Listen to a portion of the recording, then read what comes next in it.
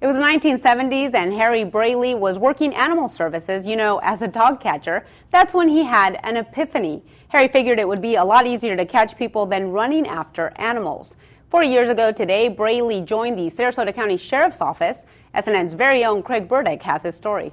If you live in Sarasota County and have been stopped for speeding, there's a good chance you've met Sheriff's Deputy First Class Harry Brayley. You would certainly remember him, as he's not a traffic deputy straight out of Central Casting. Affable, easygoing, and a good storyteller, Brayley nonetheless takes his job very seriously. I pretty well made up my mind whether or not I'm going to write you a ticket before I made you stop. I know what infractions that you've, done there. If it's real minor or whatever and there's not a lot of traffic around, usually I'm going to let you go on a warning. However, if you sit there and you start to give me a lot of, back talk about it or try to throw the blame on me for stopping you for, what you've done, then you might change my mind. Brayley says it's not about the fines, but rather he wants us to understand that safety is the #1 factor when we're behind the wheel.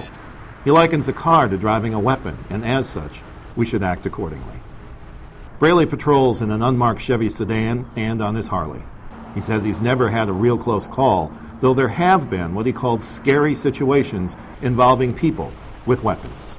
For whatever reason, maybe it's just the way, I talk to him or whatever, I've always managed to, work my way through it and, take care of the situations. Still, every time he makes a traffic stop, Brayley is prepared for it to be his worst day, and that things, as he says, are going to go very, very wrong.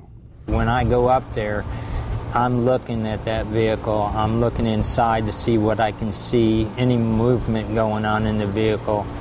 I'm aware of the back trunk to make sure that it's not partially open a little bit. And sometimes I'll go up to the vehicle and I'll actually lay my hand on the vehicle to see if I can feel movement going on inside. Brayley and his wife have been married for 24 years. He acknowledges the stress is there for her every day. But Brayley goes out each morning with the thought, I'm going home tonight, and that's the bottom line.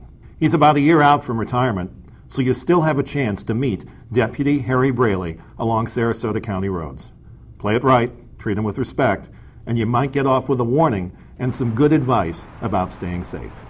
In Sarasota County, Craig Burdick, SNN Local News 6.